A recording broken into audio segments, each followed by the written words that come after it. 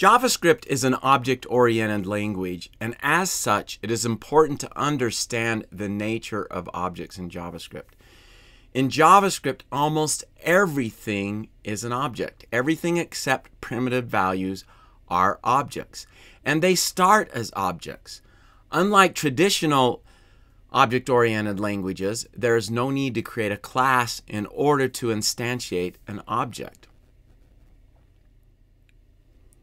Over the past several tutorials, I've addressed different topics associated with objects, and I thought in this movie it would be important to address the basics. There are concepts that sometimes get forgotten, but are at the heart of JavaScript. Now, all these tutorials regarding objects I'll compile into a playlist and provide a link in the description of this tutorial. I also refer to other concepts in this tutorial, and you can find links to those in the description section as well. Now, first, let's talk about the basic idea of an object. An object is a collection of values, and those values can be many different types, as shown with this image.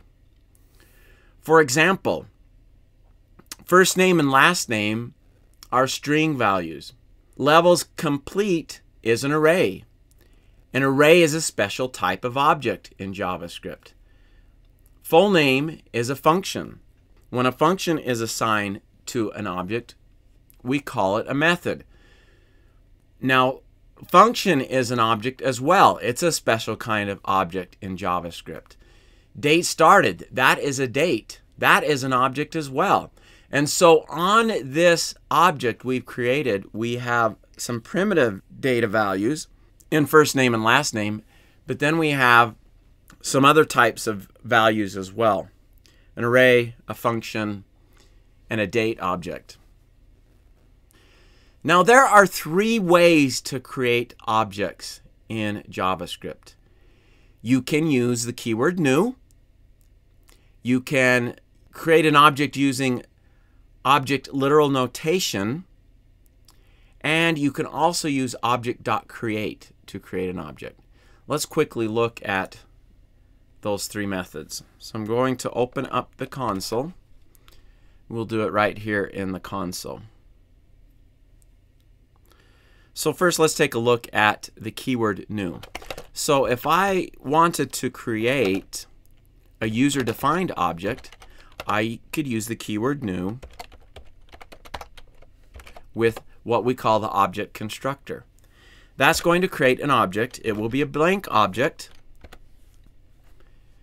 I have not defined anything in it. Now, keyword new works with other special types of objects that are found in JavaScript as well.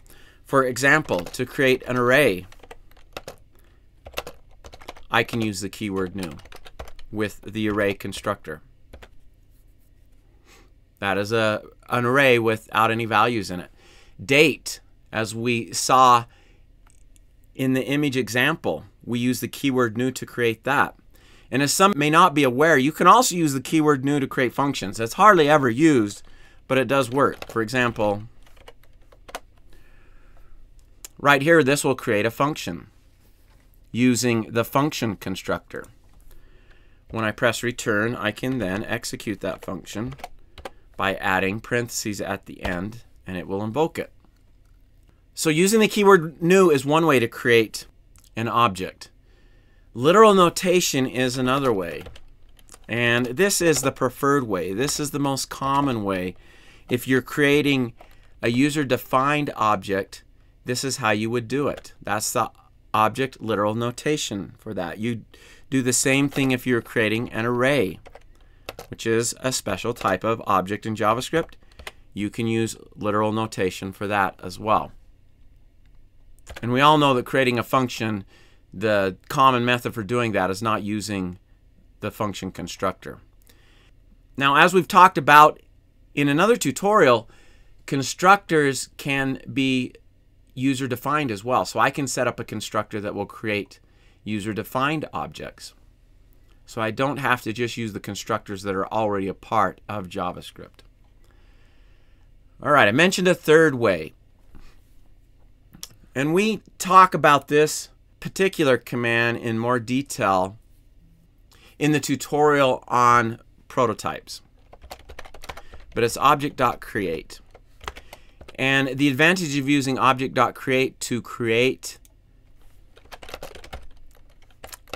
an object is that you can specify the prototype for that object. I'm going to put the keyword null in there, and so that this object will not have a prototype associated with it.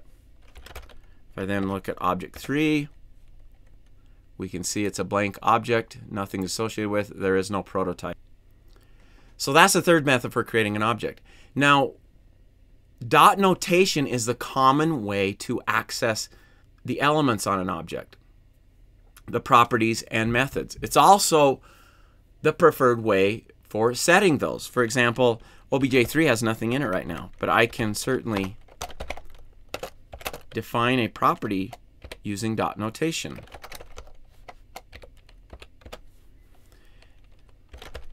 Now obj3 has something that's a part of it.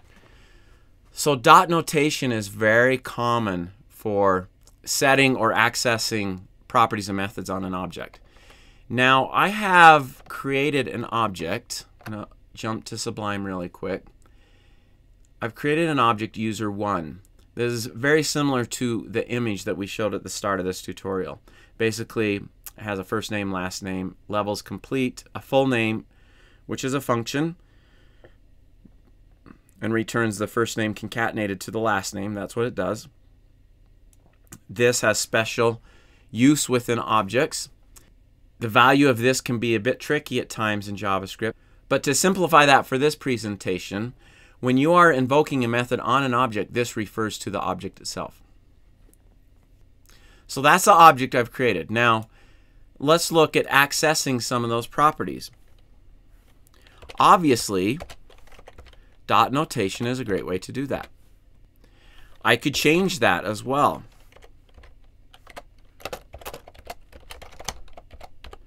So change first name to Stephen.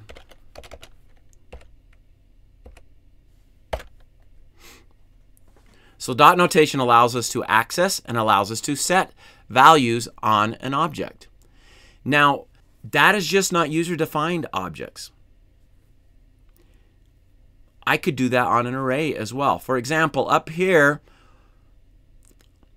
array2 I created.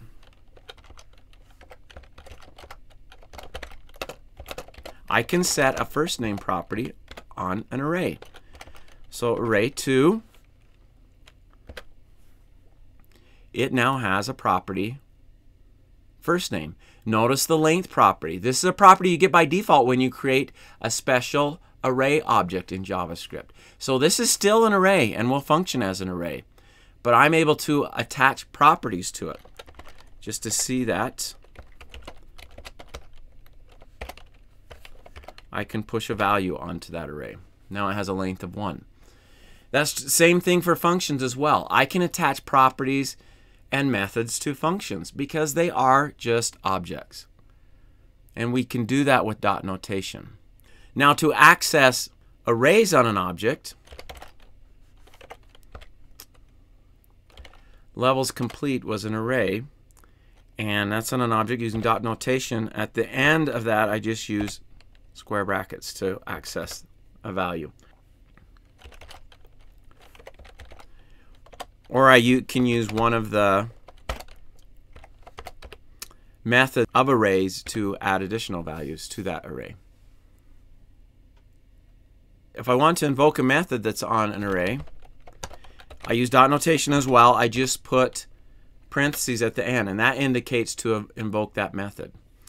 Now, one more way to access values of an object or to set values on an object is using square brackets. And this can be a very powerful feature at times. So for example, if I wanted to access the first name value, I can do this, and it returns it.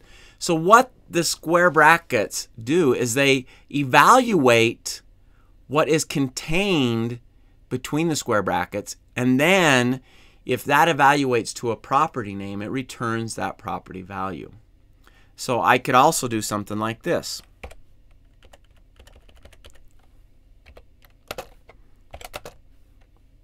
put an expression inside of those square brackets.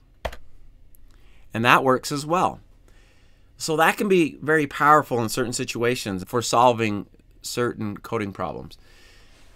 Now, let me do this. I'm going to declare a variable, fname,